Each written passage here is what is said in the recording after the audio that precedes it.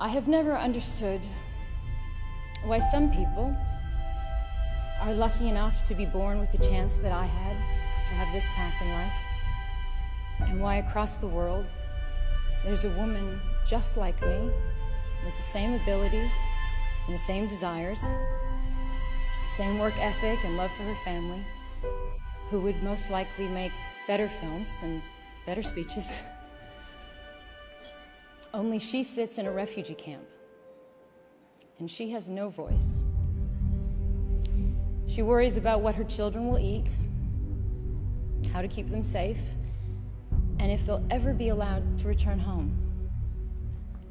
I don't know why this is my life, and that's hers.